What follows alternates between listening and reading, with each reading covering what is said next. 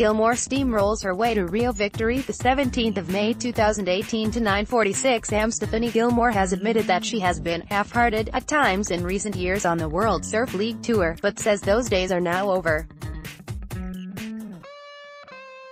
On Thursday, she steamrolled through 4 opponents in one day, including fellow Australian Sally Fitzgibbons, to win the Rio Women's Pro Surf event in Rio de Janeiro, extending her lead in the World Championship and putting her on track to win the title for the first time since 2014. Australian Stephanie Gilmore has won the Rio Pro.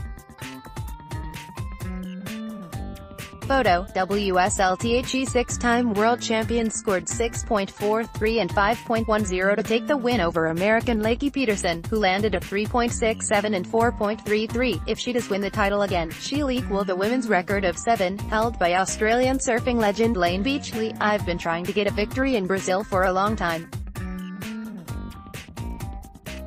I've been doing this for a while but it never gets old, Gilmore said. I just want it.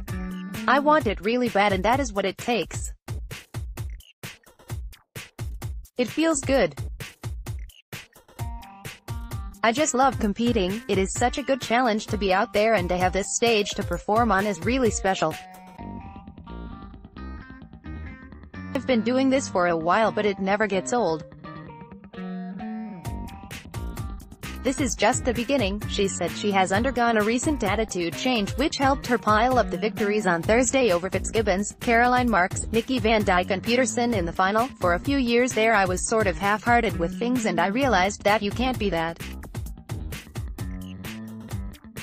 way if you want to win, said Gilmore. You have to have the eye of the tiger, you have to want to win, and you have to be fierce and committed to these things. Meanwhile, in the men's event, Julian Wilson won his 4th round heat against America Kolohe Andino and Kanoe Igarashi of Japan.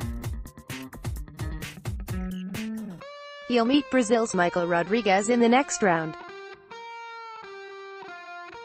Australian rookie Wade Carmichael scored an upset win in his heat when he and Iago Dora of Brazil advanced ahead of Hawaii's reigning WSL champion, John Florence. AAP